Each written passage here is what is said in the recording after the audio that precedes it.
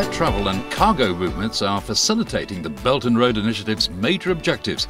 Hong Kong's CALC is pitched as Asia's market leader for leasing aircraft to provide client airlines with the resources they need. Hong Kong has a very unique position thanks to the one country, two system. And China has a very big market for new aircraft.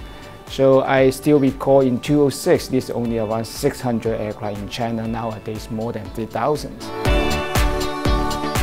Giving them the proper aircraft leasing model, we need to create a new business model, a new leasing model, which benefit both China and leverage on the background of the Hong Kong International Center. Aircraft leasing provides airlines with flexibility driven by market demand. CALC is flying high, ranked among the world's top 10 lessors in the freight segment.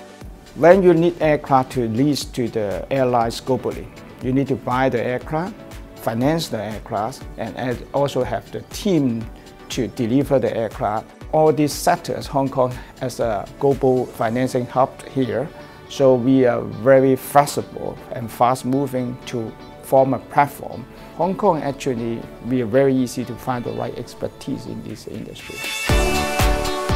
CALC positions itself as a full value chain aircraft solutions provider, and that includes aircraft parts as well as aircraft resale and recycling through the company and associated arm ARI, a crucial Belt and Road solution. We have more like one Belt and Road story that we are able to purchase new aircraft from the manufacturer, deliver the new aircraft to the airlines in China and globally, and then we can figure out what's the best freight solution to each airline.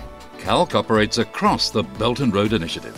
When we have airlines in Southeast Asia, including from the Vietnam side and also from the Indonesian side, some of them they need a new aircraft, then we can find our fleet order book and give them the right aircraft. Some of them want to get rid of some maybe just mid-age, 10 years, 12 years aircraft.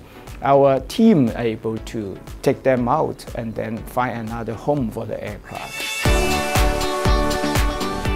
Turkey is one of our clients. I can say it represents a very big percentage, but it's one of the clients able to accept some of our aircraft we take out from China and globally. So this is more like a synergy there.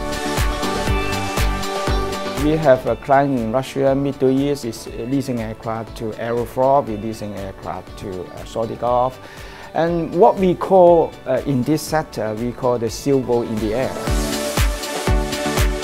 Aircraft leasing provides Hong Kong with a valuable dimension to connect with the Belt and Road Initiative. Aircraft is a beautiful asset. When you have aircraft flying to a new country and to a new airlines, then we already generated the passenger linkage, the aircraft linkage, and the business, and also the financing change.